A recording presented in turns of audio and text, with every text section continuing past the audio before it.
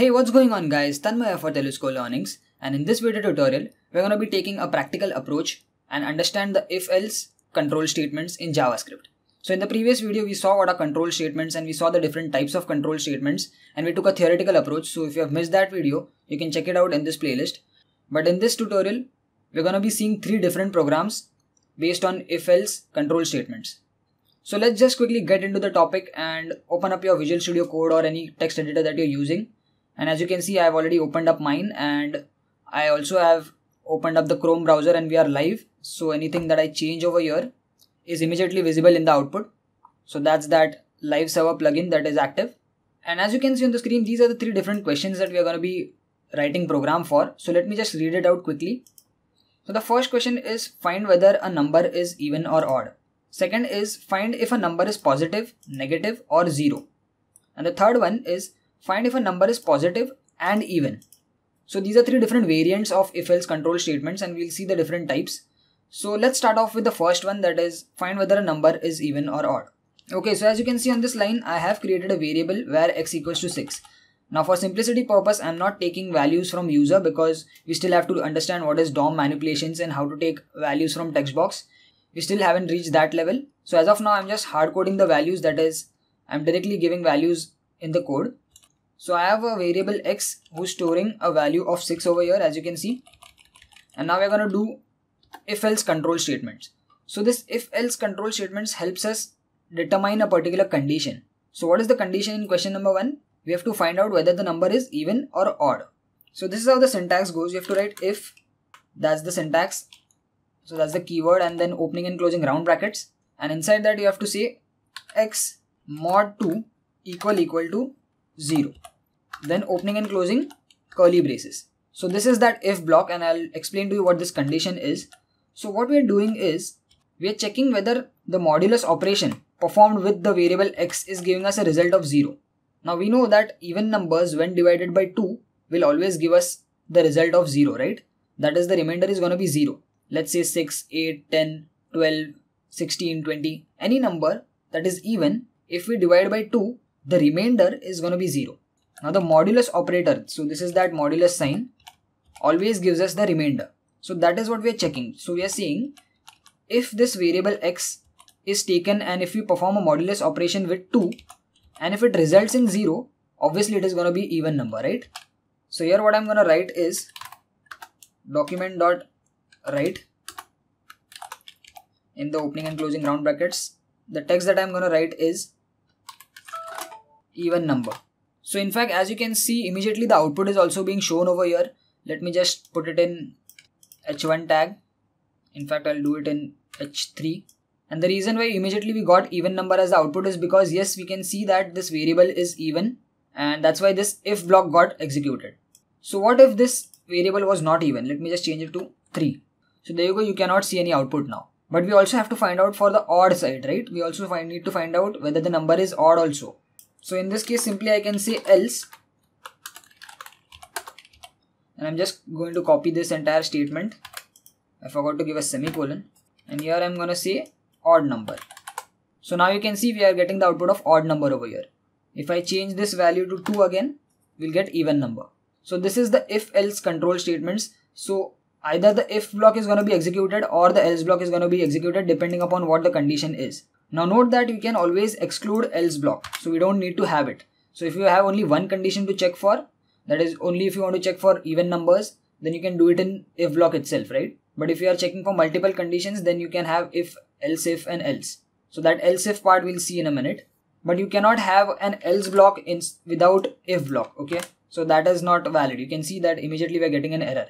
Okay, so this was the first program. Now let's actually get to the second program quickly. And it's just a simple modification in the first program itself. So what the second program is saying is we need to find out whether number is positive, negative or 0. So now let's say our variable is x equals to 2 as of now. What we have to check in the if block, we'll say if x greater than 0, I'm going to say it is a positive number. So these are those comparison operators we've talked about in the operators video, right? So these are the comparison operators which help us in performing the comparison. Now we also have to check for negative numbers. So I'm going to say else if Again, opening and closing round brackets. So this is how else if block goes.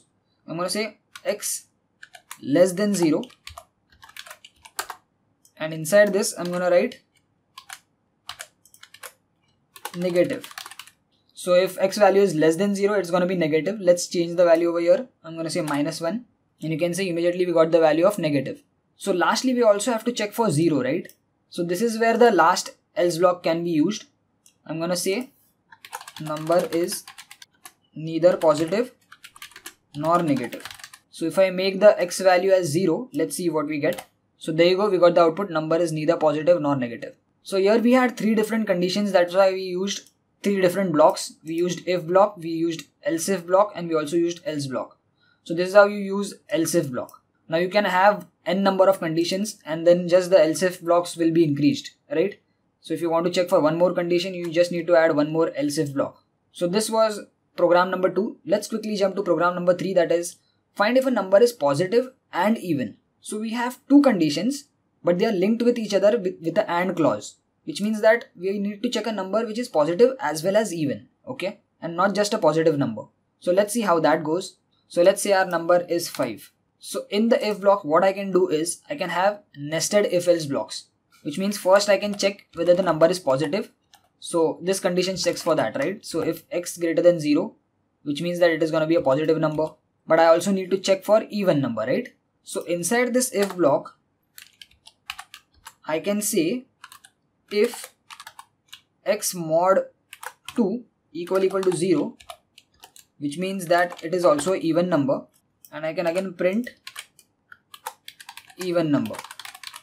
And inside the bigger if, that is this if block, I can also have else block. So this else block will be for this inner if block, okay? So here I can say number is positive, but it is odd. Correct, right? Because you can see our number is positive, but it is odd. So first I'm checking whether the number is positive or not in this larger if. Since it is positive, this internal block is executed, otherwise it would be excluded. So inside this, first I'm printing positive. Yes, we have our positive number, but we are checking for the next condition, which is if x mod 2 equal to 0, which means is it an even number or not? If not, then the internal else block is going to be executed and it is going to say number is positive, but it is odd. Now for this outer if, I can also have a else block, wherein I can say number is negative. So if I had -5 over here, directly we would have got number is negative. So I hope you are getting how to use if, else if and else control statements, and you can see that we saw 3 different variants and 3 different versions of how you can use them. Now one last variation that you could have done in the last program, that is question number 3, is instead of using nested if else, we can have both conditions in the first if itself. So let me just show you how that works. So this is where we can use the logical operators, and the logical operator to be used over here is AND, because we need to find if the number is positive and even, right?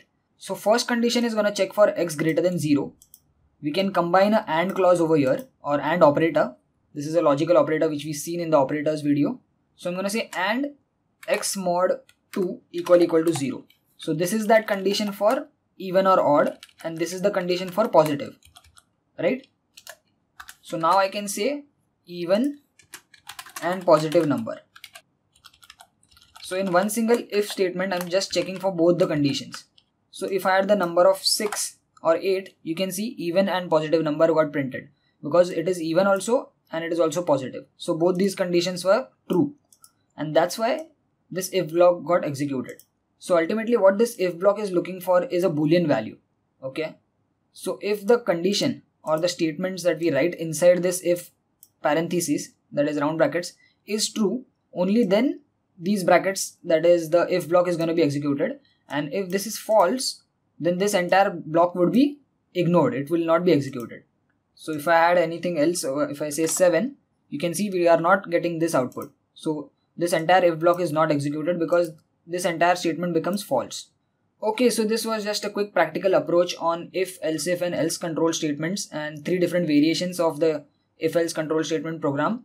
All these programs I will link in the description. You can find the code and also some theory related to if else control statements. So go check out the description as well. So that's it for this video, guys. In the next video, we'll cover some other control statements and we'll see a practical approach for the switch case control statement. So thanks for watching. See you guys in the next video. Peace.